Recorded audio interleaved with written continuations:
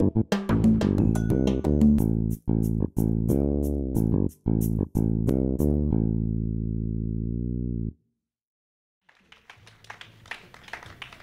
going to read some haiku, which is what I write, so that's probably not real surprising.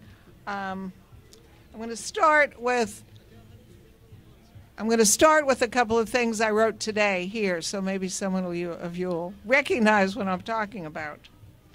She wound through the crowd, swept up the cigarette butts, ignored the readers. Holding a ciggy, the over-age muscle man ripples his ample flab. Chairs follow the shade as it crosses the plaza. Avoid a sunburn. Cotton candy hair, curls springing from his loose wig, clothes, business, casual. And now this is from my book, Along the Bloodline. It's called Childhood Summers, and this is the sequence of haiku.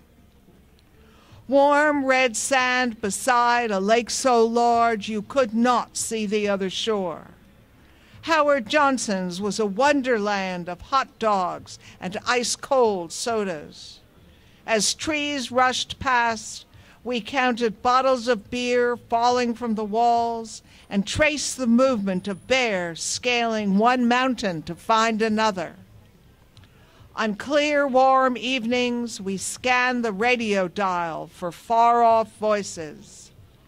Lying on the grass, counting the stars shoot across the crowded night sky. Caught between two worlds, I blink at the hot blacktop, unsure where I am. Secret poker games for matchsticks or rubber bands late into the nights. Clouds that pierced the moon outside the train window were witches on broomsticks. So you'll hear a few more later, but that's this one.